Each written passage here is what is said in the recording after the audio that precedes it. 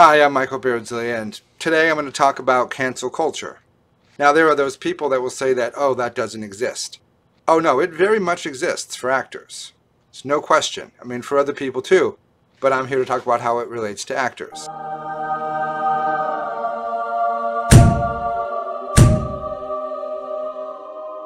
Now, there are three types of cancellations, if you will, in my opinion. Let me clarify. Even within the categories that I'm going to mention, there are definitely magnitudes of offense. They should not all be clumped together.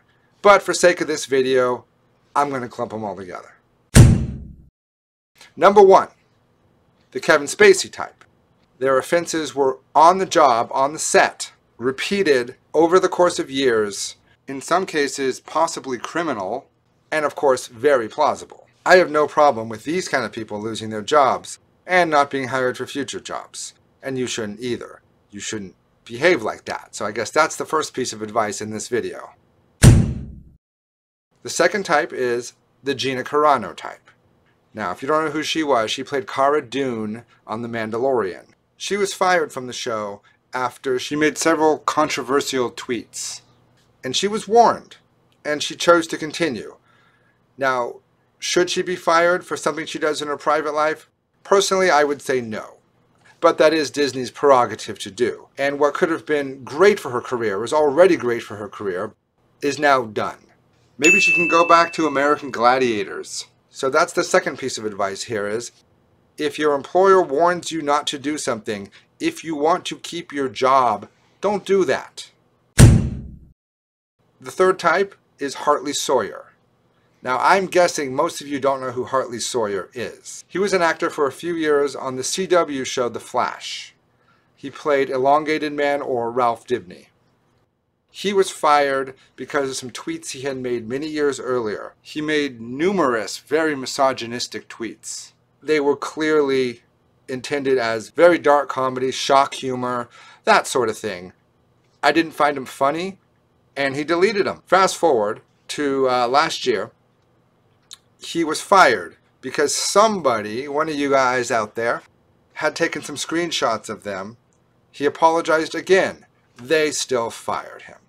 They didn't even let him finish out the season. They just fired him. So, the third piece of advice, what you say now when you are not famous or not on a TV show can come back to bite you in the butt when you are. And there's nothing you can do to stop it. That is why I am not going to say anything controversial here. The most controversial thing I'm going to say is that I disagree with the firing of Hartley Sawyer. And that's really not that controversial. It's really shocking at how, in years past, politicians had to worry about anything they did in their past. Bill Clinton got raked over the coals for smoking a marijuana cigarette. He had to say, I didn't inhale. Of course he inhaled. But that was an actual issue in that election. And now, politicians can be guilty of sexual assault and get elected president. It's really turned around. So just watch what you say on social media and on videos like such as this, because who knows where it's going to turn next. So my final piece of advice, which is a more general piece of advice, is watch what you say on social media, on videos like this one, because even if it's appropriate today, maybe it won't be appropriate in 2 years from now. And I hate to say it, it shouldn't be that way, but it is. So that's all for me today. I will see you next time.